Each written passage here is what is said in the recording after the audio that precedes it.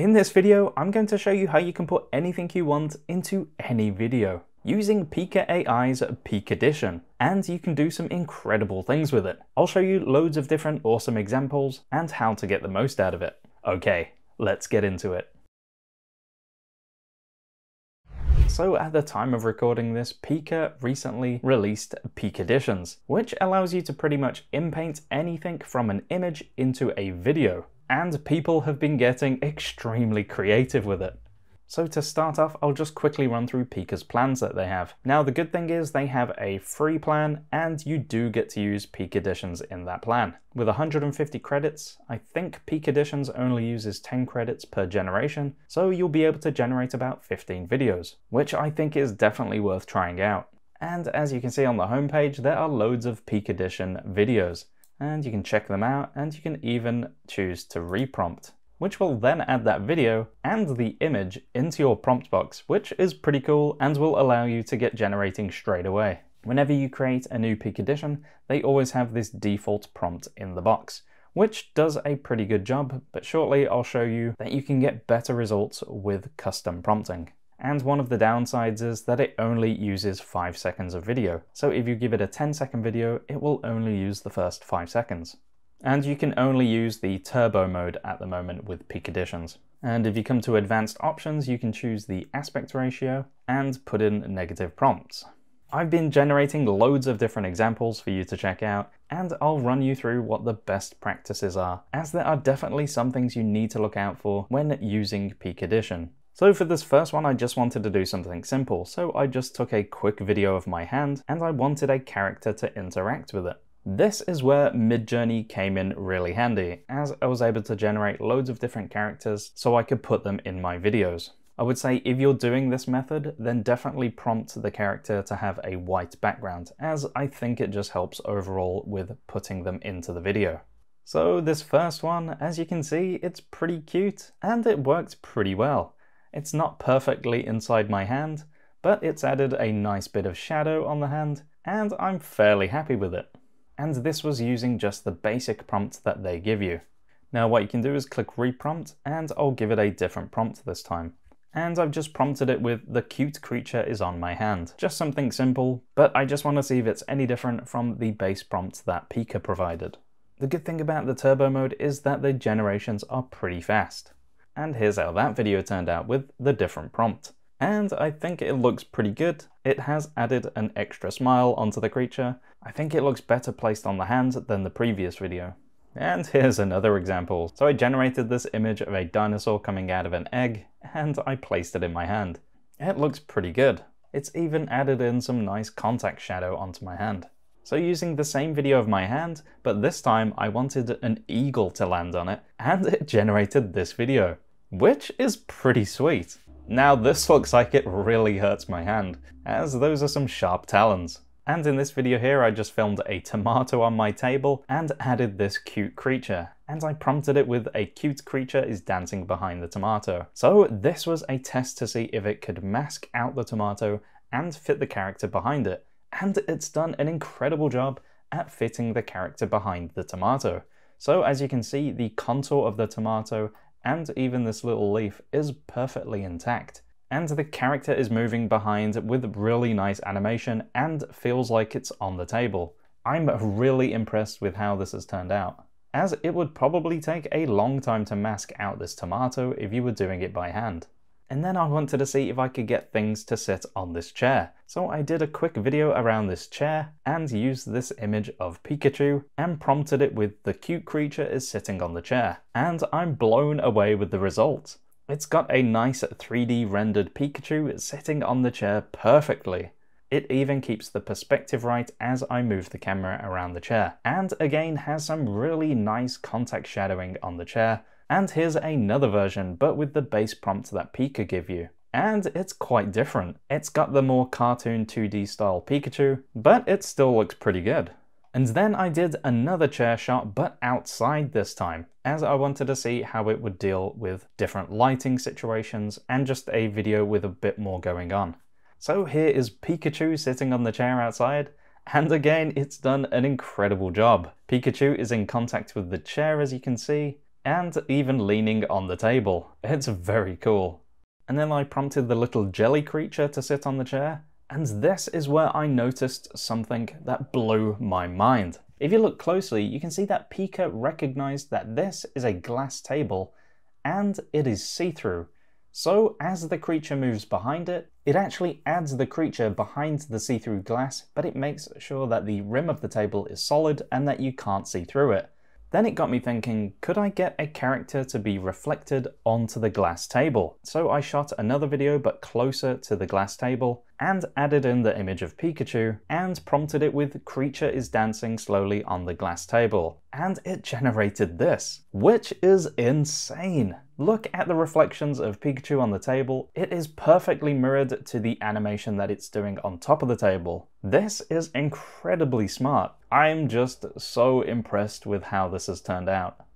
And I tried it with other images, so I've got this cute sleeping cat on the table, and it looks great. And I even found a baby bear sleeping on the table as well.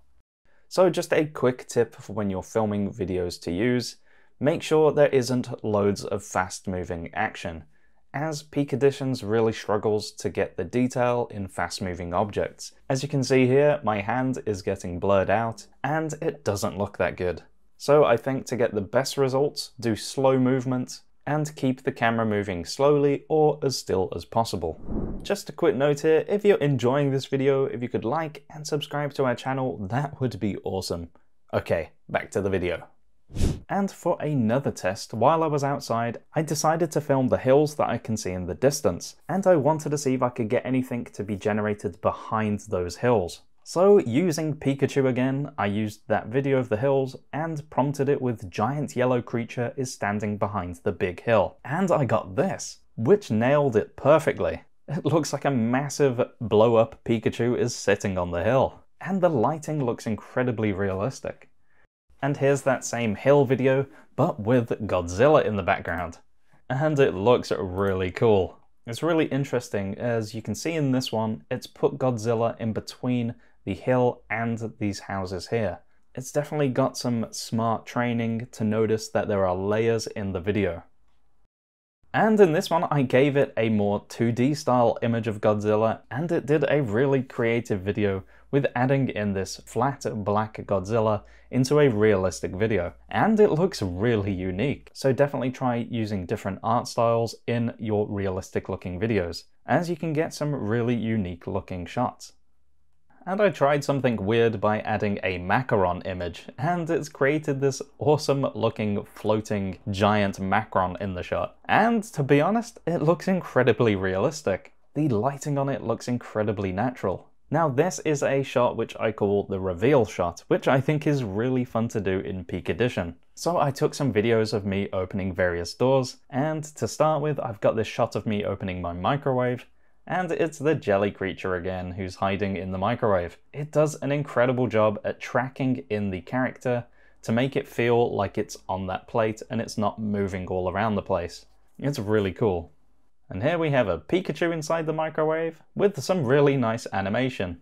And I found a cat sleeping inside the microwave as well.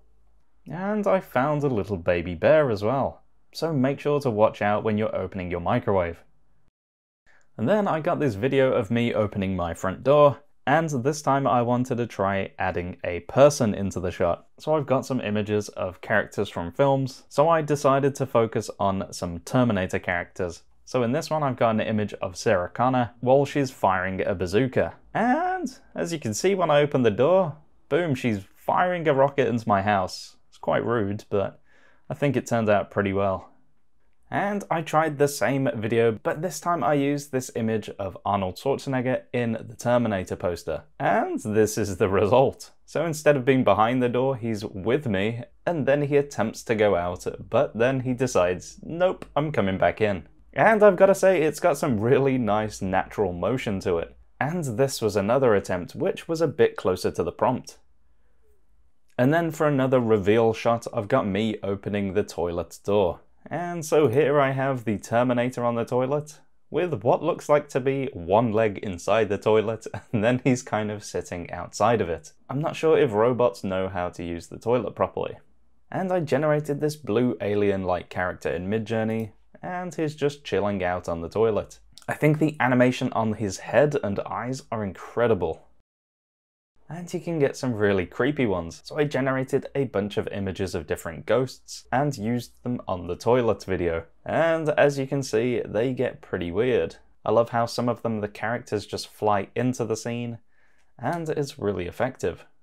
And this one actually freaked me out. I used this image and then I put in the prompt, "Scary ghost comes out of the toilet."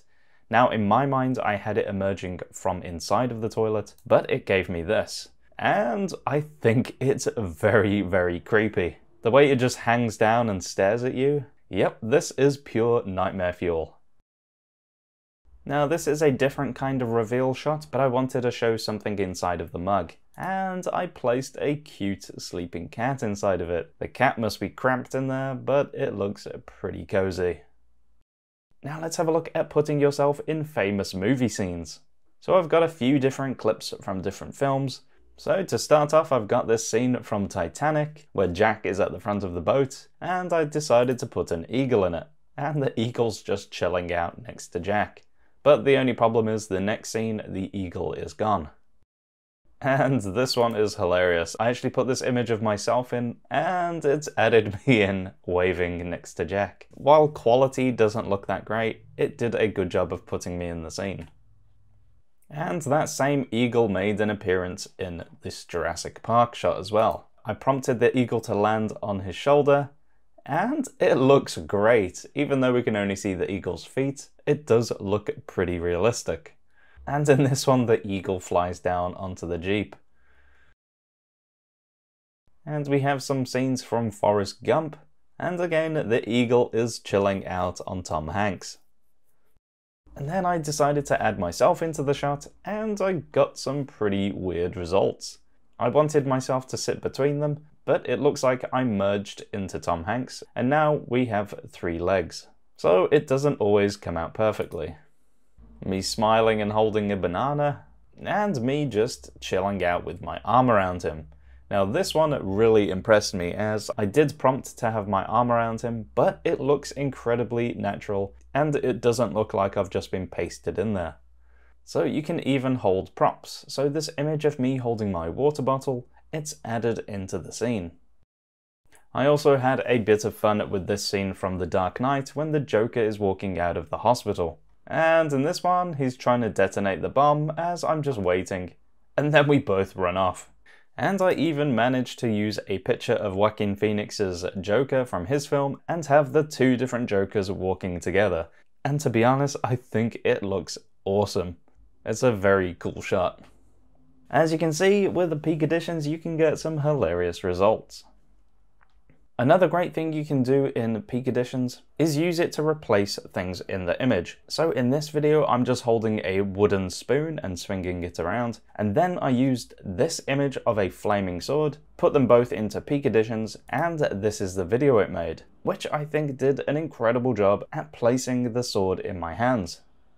And here's another version, but with a different weapon. So definitely have a play with changing props in the video as well. There are loads of really talented people on social media messing around with this Pikadditions, and one that I love is from John Finger. As you can see, he high-fives the character and then even pans down to show this cute little creature. And what's really cool about this video is that it's longer than 5 seconds. So my guess is that he films a long video and then cuts back and forth in between the real footage and the AI video. And you can kind of see the quality change as it does it. But it's a really smart way to do longer videos. Alright, so we've reached the end of this video, and I urge you to go and try out Pikadditions. It's incredibly fun to use, and can result in some weird and wonderful videos. I feel like this is just the start of this technology, and it will definitely get better. Feel free to comment down below if you have any tips or tricks for Pikadditions. Don't forget to like, subscribe, and hit that notification bell if you haven't done it already. And if you would like to watch one of our other videos, then feel free to click the image you can see on screen.